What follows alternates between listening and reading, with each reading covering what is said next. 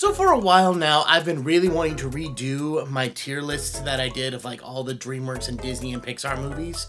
And with DreamWorks releasing The Wild Robot, I thought now was as good a time as any. Because my opinions have changed a lot on some of these, we've had a lot of new movies come out, and after ranking this new DreamWorks ranking, yeah, things have changed a lot more than I thought they were going to. And we're changing up the format from a tier list into a full-on ranking video. And so without further ado, let's get into these DreamWorks movies. Starting with what I consider to be the worst of the DreamWorks movies, Shark Tale. This movie just has so many issues with it. I think the character designs are creepy. I do not like a lot of the jokes and the dialogue. It feels very low effort. It's just generally unappealing in so many ways. And over the years, I think it's just gotten worse. Now granted, every time I think of the song Car Wash, I always go back to this movie, unfortunately. But besides that, I almost never think about this movie, and I'm happy to not watch this again. This was very much an experimental DreamWorks time where Shrek was a big hit, so now they're trying to recreate Shrek, and he didn't all land, and this is one of them. Next up, we have Ants, which is DreamWorks' first outing, and yeah, I gotta be real, I'm not feeling this one. There are some cool ideas and some cool elements, but overall, I just felt the movie was just too dark and too not fun to watch. Like, I'm all up for dark concepts in movies, especially in ones that are family friendly. But here, it feels like they're being dark just because they want to be anti-Disney, as opposed to having a real purpose for it in your story or in your movie. And that's kind of where you lose me. The character designs are off-putting also, but I equate that more to the timing. This was like, what, the second full-length CG animated film ever made? Or the third one? I don't know, depending on how you look at that feud with Bug's Life. But yeah, I never got into this one. I appreciate what it did for films later on, but yeah, for me, their first step was a pretty big misstep. Next, we have Turbo, the movie about the fast snail that I don't think anybody remembers.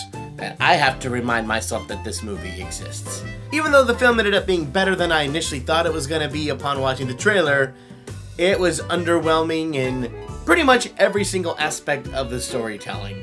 I thought the characters were just the story plot was totally predictable, they didn't do anything new or exciting with it. It just kind of feels like this is one of those movies that kind of got the table scraps of every other DreamWorks movie, and they said, let's try to churn out a movie with this. Next up, we have The Boss Baby.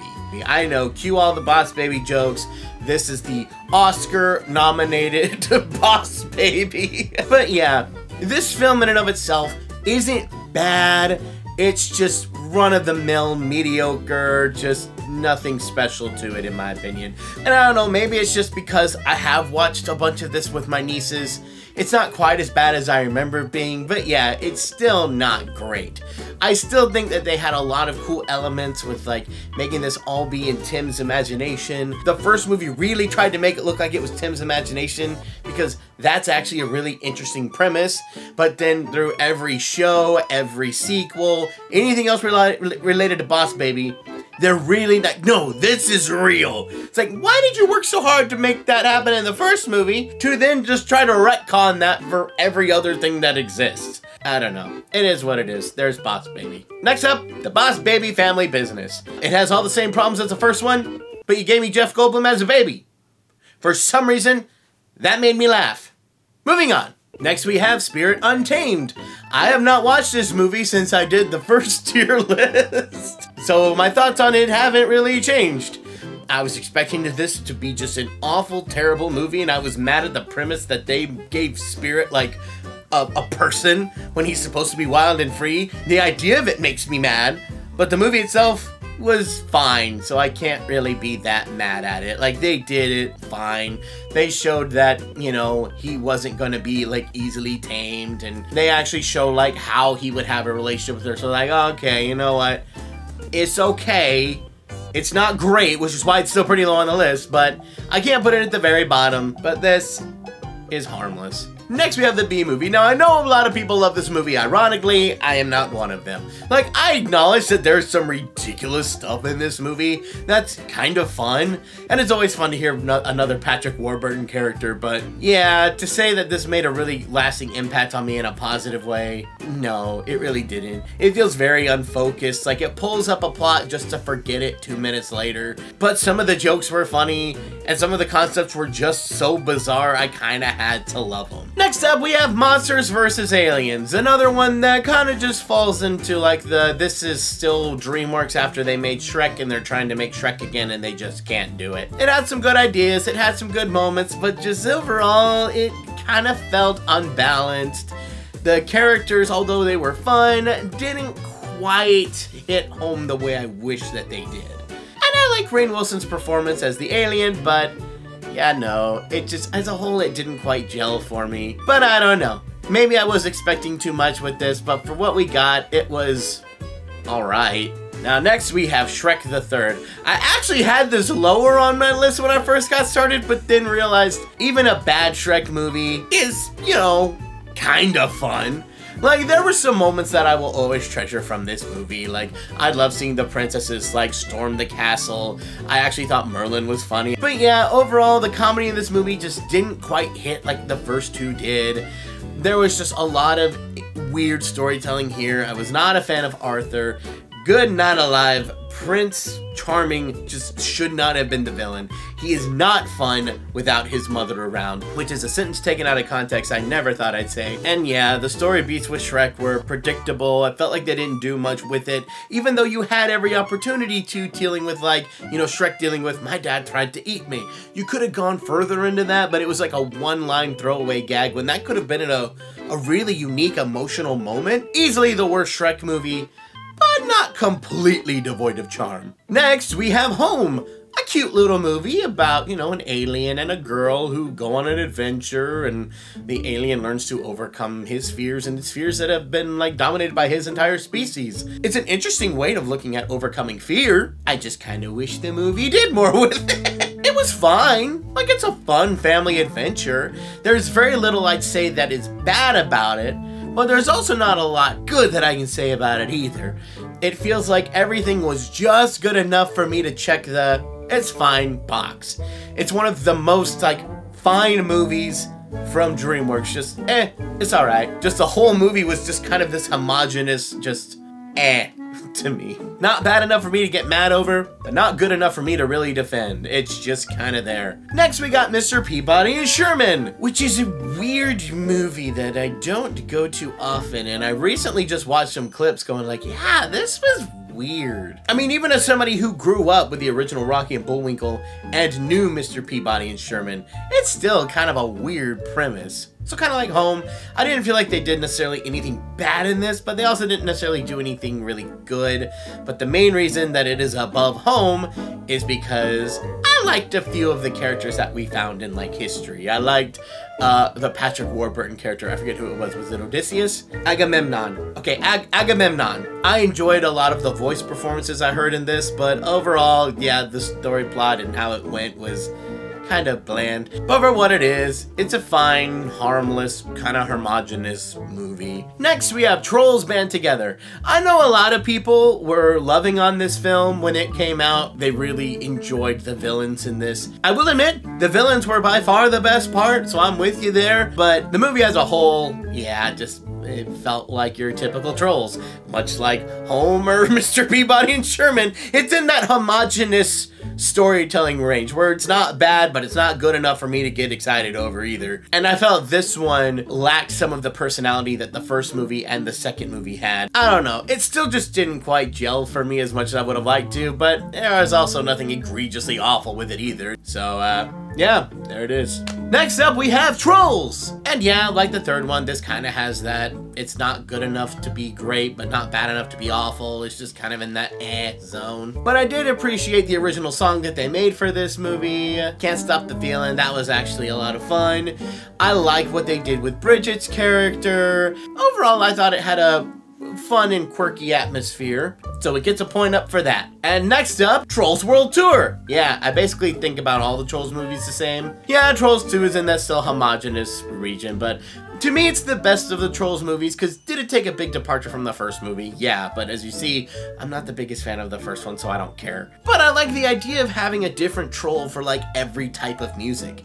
And I love the fact that two of my favorite genres got shown, the classical trolls and the country trolls. I know, weird combination. I'm always down to listen to some George Strait or Mozart, depending on the day. I do kind of wish that classical music got more representation than like one flashback and then one guy going, beautiful. Give us a little bit more classical music. They did more than the first movie did, in my opinion, and I liked it more, so I was cool with it. Next we have Ruby Gillman, Teenage Kraken. Yeah, this movie was fine. I think it did a few things better than Trolls and Home and Mr. Peabody and Sherman, but not a lot for me to put it much higher than this. I think this would have resonated more if the twist wasn't so blatantly obvious and they didn't tell us the twist in the trailers, because yeah, that really ruined it. If they had made a few more stakes in the game, like created more of an emotional attachment between the Kraken and the mermaid, if they had made that like a genuine friendship and then these things started happening, I think we would have gotten a much more satisfying movie. Yeah, everything just kind of felt low stakes, and if you have low stakes, at least up the comedy, and I didn't think the comedy was particularly strong. Kind of like the films before, it didn't do anything bad, but it didn't do anything great. But the stuff they did was slightly better than the movie that's below it in the ranking. Next up, we have Over the Hedge. We're starting to get back in from the mid territory into good stuff now. Although I didn't think as good as some of the other films around its time, Over the Hedge was certainly an improvement on most of the other post-Shrek movies. To me, there was just a spark that was missing here. Like, the characters all seemed fun in a vacuum, but I felt didn't quite mesh together as well as I would liked. It feels like anytime we have to focus on a new character, they don't gel with the rest of the group well. It's like, oh, we have to stop and have the possum moment. Oh, we gotta stop and have the squirrel moment. Oh, we gotta stop and have the skunk moment. You can have those integrated with like the main story beats, but I don't feel like that really happened very well. And so the movie felt very disjointed because of it. But when the jokes hit here, they hit pretty well. Like, I still remember losing my mind when Hammy drank the energy drink. For everyone who's like, oh, this is an X-Men ripoff, this came out first. It's certainly not a bad movie, but I kind of wish it had a little more time in the oven to really solidify some of these characters, make them work better as a cohesive whole, and maybe do a little R&R on the villains in RJ. But it's not a bad movie. Next, we have Penguins of Madagascar. I thought this film was fun. There wasn't a lot there as far as substance goes, but I don't think you're going to a movie with the title of Penguins of Madagascar if you're really looking for a thought-driven, provoking story. You're looking to just go see the penguins on a crazy mission and just see shenanigans happen. And there were shenanigans aplenty. And I also really loved the story that Dave the Octopus, he was the main villain, to see his background. I thought that was kind of an interesting backstory. And him using all the celebrity names as the names of his, like, minions. It was stupid, but I love that stupid humor. It was hilarious. And to this day, I think about those frequently. Elijah, would you lock them up, please? Stuff like that. I kind of wish they could do the movie without the North Wind, because not that the North Wind are bad, I kind of wish the story was just the penguins utterly failing until they accidentally succeed. I just feel like that would have been funnier, but you know, for what it was, I think it was a lot of fun. Next we have Abominable. Not the greatest movie DreamWorks ever made, but still a solid fun time. This definitely feels a little safer than some of their other works, but there was enough comedy and enough heart to really keep me coming back to this one. Now let me be clear, the comedy in Penguins of Madagascar was better, but I thought the heart was done better here.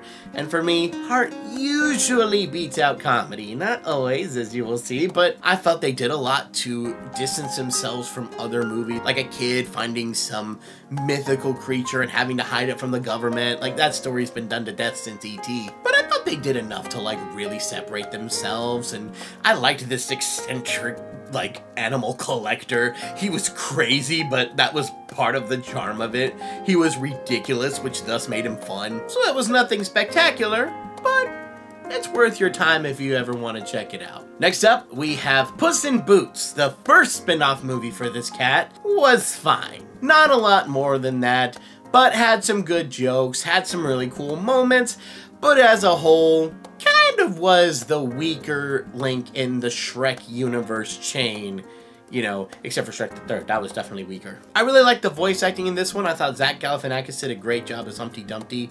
Of course, Antonio Banderas as Puss in Boots is just perfect casting. Salma Hayek as Kitty Softpaws, also a really great choice. If you're just looking for a fun adventure just to mindlessly watch and have a couple good jokes, this is not a bad option to go with. Next, we have The Croods: A New Age. I am a weirdly big fan of the first Croods, and although this isn't bad by any means, I felt that this installment kind of lost a lot of what I personally loved about the first Croods. I have a hard time putting into words exactly what it lost. I guess what I really loved was seeing the Croods in like a brand new, wild and crazy environment that they'd have no idea what to expect, and this one, they technically went to a new area that they didn't know what to expect, but everything was far safer. Like, they had to experience civilization for the first time.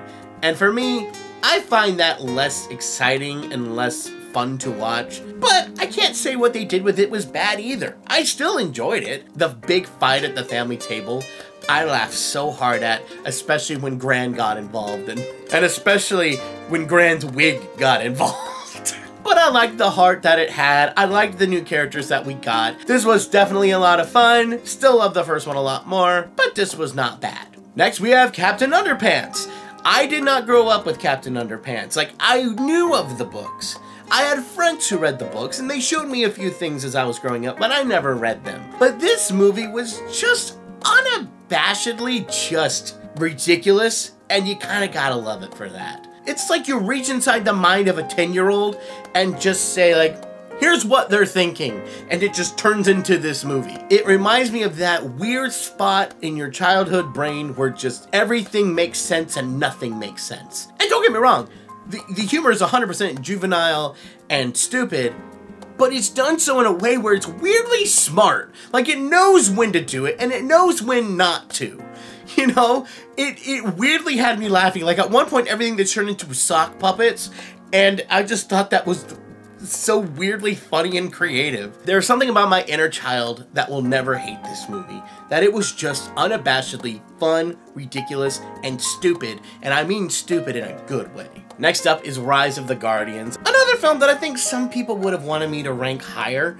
And I don't dislike Rise of the Guardians by any means. Heck, it made it this far in the list, so I obviously don't hate it. I think it's a really good movie. I don't think it's as good as some people say that it is. I think people are more in love with the concept of this movie and this world and what it could be versus the movie itself. At least that's my thought. Because the premise is amazing.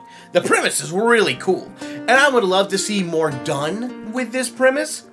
But the movie as a whole, for what it is, it's a good movie. But I don't think lives up to what I would personally want from this, so that's why it didn't get too high on the list. But for what it gave me, I thoroughly enjoyed it. Next up, I kind of feel bad for putting this one so low, but I put Chicken Run. I feel bad putting any of the Aardman films this low, but it's not because they're not good, but it's just because DreamWorks has done some other stuff that I just think is so much better. But I love Aardman. I also debated about putting in the sequel into this, even though DreamWorks didn't make Chicken Run 2. Just to be clear, I'm not gonna put it on the list, but if I did, it would literally just be one rank below Chicken Run. But anyways, back to Chicken Run. I did enjoy this movie. I thought it was really well done. I loved the stop motion of it. Of course, it's Aardman. Aardman's work is fantastic. Of course, the animation is fantastic. I thought a lot of the heists were very ingenuitive. I loved the big climactic ending. I thought Mrs. Tweety was like one of those great villains that are just so much fun to hate. It's not my favorite of the Aardman films that DreamWorks has released, but still a great time. And next up, sticking with Aardman, we have Wallace and Gromit: The Curse of the Were-Rabbit. I thoroughly enjoyed this movie, thought it was a whole lot of fun. Although the mystery was pretty easy to sort out near the beginning of the movie, it was still a fun journey getting there.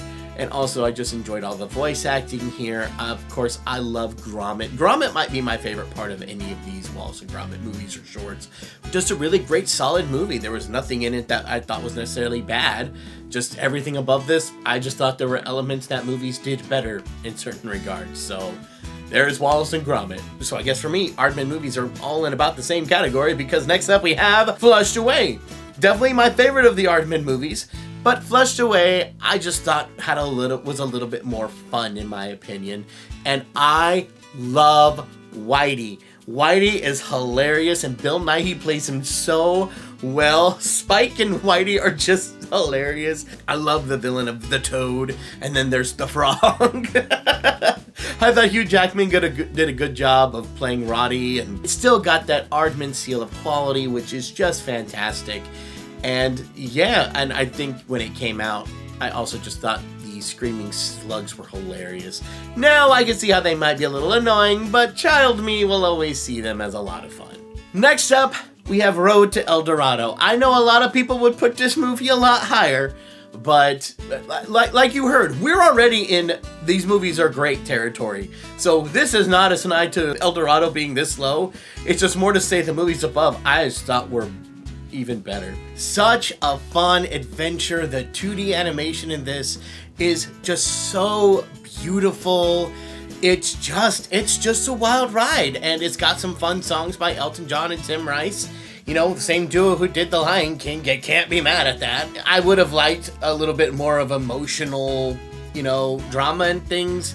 It seemed very light on that, but it was also supposed to be like a light adventure comedy, so I can't really get too mad at it for that, especially when it did the adventure part pretty well. Next up, we have Sinbad, Legend of the Seven Seas. Now that might be controversial, I'll put this above El Dorado, but personally, I enjoyed Sinbad a little bit more. It was a fun adventure. Yeah, maybe the CG elements mixed with 2D don't hold up quite as well as I wish that they would, but I don't know, I've said it before.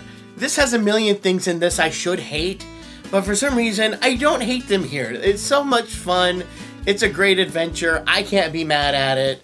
Just Sinbad. Sinbad's a good time. Next up, we have Madagascar. I debated about whether or not Madagascar should go above El Dorado and Sinbad, because in some ways I do like those a lot better, but it really boiled down to King Julian, weirdly enough. I love King Julian. He's one of my favorite characters to do impressions for. Like, he's just so much fun to slip into the voice more and go, ha ha ha.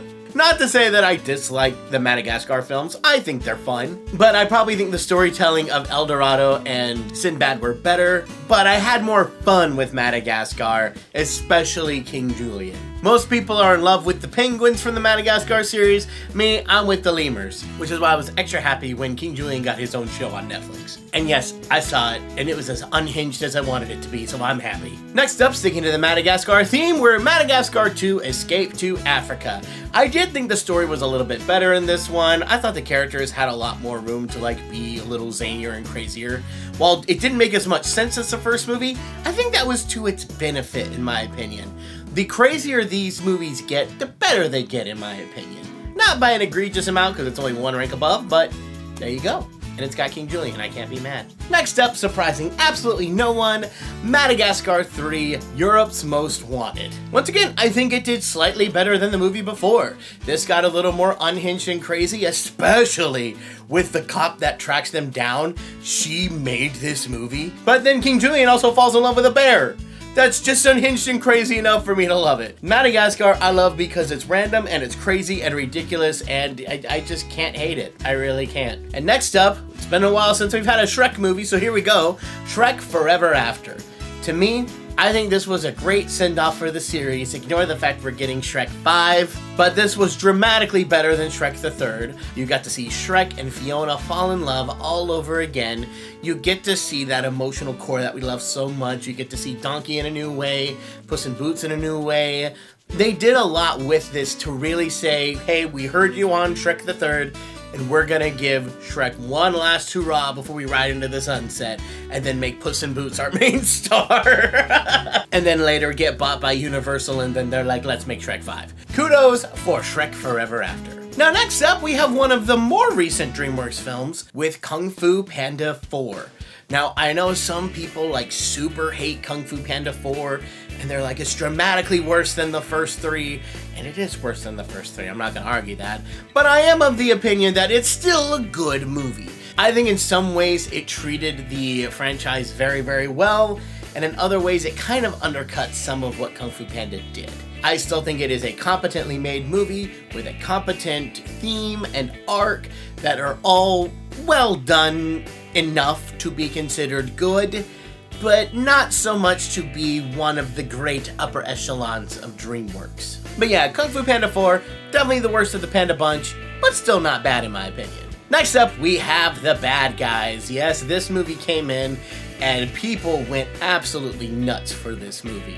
And as you can see, I definitely enjoyed it. It cracked into the top 15 movies of DreamWorks, which I know that doesn't sound great on paper, but when you have 47 other ones to work with, yeah, it went up pretty high. Everyone said it to death, but this animation is absolutely spectacular.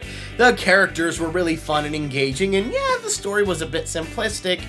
It kind of didn't need a whole lot more than that. It just needed to be a great heist adventure, and I think this movie gave it to us pretty well. The dilemma that Wolf and Snake go through feels very believable for the two, and seeing them kind of change and morph over time was really engaging, and seeing how their relationship was tested because of it. And also, I just really love the song that Piranha's saying. I know you're thinking on me, you reach your own conclusions. Now we come to Megamind. One of my favorites of the superhero genre. Something really resonated with me in Megamind. Making fun of the superhero tropes, while also being a good superhero movie in and of itself. It subverts a lot of your expectations in some of the best ways. It kept me guessing. I thought Will Ferrell's performance was fantastic. To this day, I think it's still my favorite performance he's ever given, live action or animated. I love him in this role. I love the idea of like a Superman-esque character who just decides he's kind of done and wants to step away. This was such a creative idea in a time when we did have a lot of anti-heroes going around, but to me, Megamind was always a little different. It always stuck out a little bit. Next up, we have The First Croods. Like I said, I am a weirdly big fan of The First Croods. When I first saw it, I just thought it was clever and fun and fresh. I know a lot of people just said it's a Flintstones meets The Simpsons knockoff, but I don't know, I saw it as so much more than that. I thought the world in and of itself was really fun and engaging. Once again, we're getting into nature and animals, so of course that's gonna be one of my favorite elements. But I also love this idea of having to push through the things you're afraid of. That's a very big thing for me. I tend to be a very scared and timid person, and I have had to learn how to fight through that and be able to move forward with my life, and so I resonate a lot with that. And I thought this comedy was hysterical. I remember watching this just laughing my butt off at everything. Everything just hit me in the funny bone in just the right way. Woo! And here we go, we're getting into the cream of the crop. I'm so excited. These were all movies that I really struggled to figure out where they'd go on this list, but dadgum, oh, I'm happy to talk about all these. First up, we have Spirit, Stallion of the Cimarron. Woo! Y'all. Now, I know for most people, you either love this movie or you hate this movie, and I am in the camp that loves this movie. I love Hans Zimmer's music, the songs that Bryan Adams sang. I know some people see them as kind of cheesy and like, oh, that's just so on the nose, but I don't care, I love them. The animation is gorgeous. James Baxter outdid himself with these horses. The fact that the horses don't talk. I mean, yeah, you got like that Matt Damon like voiceover stuff, but honestly, I could take or leave that. I have a connection to the Old West and stuff. You know, I did grow up in Texas, so a lot of that iconography is a big deal to me. Animals, nature, music, animation, you put it all together, that's gonna be a recipe that I'm gonna love. Next up, we have How to Train Your Dragon and the Hidden World. We're starting off with the last of the How to Train Your Dragon bunch. mainly because, to me, this was the weakest of all three. I think the way the story ended was fantastic, and I think the story between Hiccup and Toothless was fantastic. I often watch the ending of this over and over because I love where it ended. They did a really good job of like wrapping up this story. But the side characters really killed it for me in this one. I'm sorry. Like, every time they showed up, I like viscerally was like, no, go away. I don't want you here. Even though I really loved all these side characters in the TV show, I did not like them here. I wanted them gone, and I thought they got way too much screen time. Especially when one of the main plot points involves, was it Rough Nut? That's the girl one, right? I know there's Rough Nut and Tough Nut, but I forget who's who. Like, if they weren't there, or at least had dramatically less screen time, this movie probably would have gone higher. And just, everything with Hiccup, Toothless, Astrid, just, yes. A million times over. And with that, we've reached the top 10. And number 10 is Shrek. The one that most people say really got DreamWorks going. Shrek might be like the perfect modern fairy tale. A one that is irreverent, really likes to push the envelope past what you expect. It was one of the most subversive fairy tales while still being a good fairy tale in and of itself. And as we've seen by the dozens and dozens of Shrek clones over the years, that is not an easy balance to make. Heck, Shrek couldn't even keep that up, as we've talked about with Shrek 3 already. But they did something really special here. The relationship between Fiona and Shrek is weirdly believable and yet weirdly strange at the same time. Shrek and Donkey feel like they should be a duo that just doesn't work, but yet they work splendidly. Even Donkey falling in love with a dragon. All of this stuff feels weird, but in the course of the movie, it feels natural and it feels like it was always supposed to be that way. It's a weird balance that they made, and I mean weird in the best possible way. Next up, we have Kung Fu Panda 3. When I first saw Kung Fu Panda 3, I gotta be honest, I wasn't really super into it. I thought it was good, but not as good as the first two. But then I kept watching it, and over time, this thing just kept getting better and better and better to where I really thought this was a solid, fantastic movie and really stuck the landing with its message. The comedy didn't quite hit as hard as the other ones did, and it did feel a little goofier as opposed to more serious like the first two did, but I still think they did a tremendous job, and I personally have gotten a lot out of it over the years. So, Kung Fu Panda 3, you're at number 9. Number 8, the first Kung Fu Panda. The first Kung Fu Panda was such a surprise. I remember seeing these trailers going, oh wow, DreamWorks has no ideas left. This is bad. But then once I saw this movie, I was like, wow, do they have a hit on their hands. Kung Fu Panda has a special place in my heart more than almost any other franchise that DreamWorks has. That I just really resonate with Po, his journey. Although I will acknowledge, I think that some of the other movies are better, Kung Fu Panda as an IP is probably my favorite thing that DreamWorks has made. The storytelling is fantastic. The characters are fantastic. It's just been a constant comfort that I just love having Po and the gang around. There's something very comforting about them. Number 7, How to Train Your Dragon. This is a phenomenal movie. An absolutely spectacular movie. I remember seeing this in theaters for the first time going, this is why I come to movie theaters. This is why I love film, is seeing stuff like this. Technically, yes, How to Train Your Dragon is a relatively easy story to figure out where it's going to go, but the way it's done, it feels like you're hearing the story for the very first time. The voice acting is spectacular. The music, oh, the music, you guys! It's one of those times in a theater that I remember my heart just like leaping out of me and just like soaring with Hiccup and Toothless so many times. It's just so special. Next up, we have Kung Fu Panda 2. To me, this is the absolute best of the Kung Fu Panda series. Shen is a weirdly amazing villain. You'd think that a peacock wouldn't be intimidating, but I think he's the most intimidating villain that Kung Fu Panda has ever seen. The music in this was insane. The storytelling was some of the best we've ever seen from DreamWorks. The emotional moments rang so true. Seeing Po deal with the fact that he was adopted and dealing with those complicated emotions, oh, it was just spectacular. It's Kung Fu Panda 2, what else can I say? It's amazing. And now with that, we've reached the top 5. And the number 5 pick, How to Train Your Dragon 2. I didn't think I would be enjoying another How to Train Your Dragon film as much as I did the first one. But the second one came in and just gave me even more. Just the power that this movie had. Like when I first watched it in theaters, there was this huge power that I felt throughout the whole thing from beginning to end. It just felt like the stakes were huge and that there was so much going on. Oh, everything was so important and everything was big and grand, and every emotion felt bigger. Every laugh felt bigger. Just everything felt bigger from the first one. And in my opinion, in a much better way than the first one. Not that to say the first movie was bad. I said it was phenomenal. But there was something about that second one that just hit harder, you know? Next up, I'm surprised it got put this low, even though it's still at number 4, The Prince of Egypt. If you've seen Prince of Egypt, I don't need to explain why it's this high up.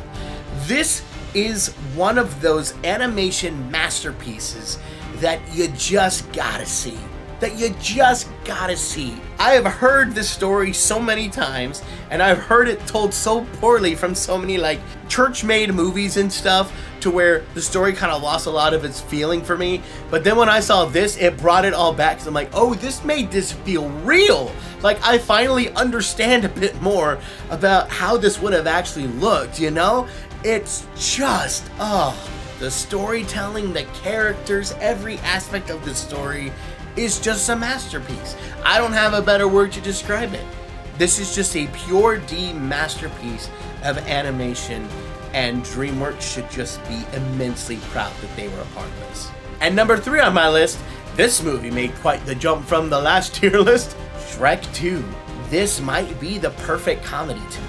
The jokes hit so consistently, one after another, just joke after joke of just, I don't think there's a single joke that falls flat. It propels the story, adding to the world of Shrek, getting you more engaged with the characters than you already were, getting these amazing jokes after jokes, and they have a good heart to where even though it's not the main focus, but it's still emotionally resonant. You've got Puss in Boots showing up for the first time, and he was a laugh riot. Donkey was funnier than the first movie. Shrek was funnier than he was the first time. Putting them in this scenario was hilarious. Fiona's parents were hilarious. Everything just worked, and the fairy godmother, oh, the fairy godmother. This film is the perfect comedy. Shrek 2, incredible. But we're not leaving the Shrek universe just yet.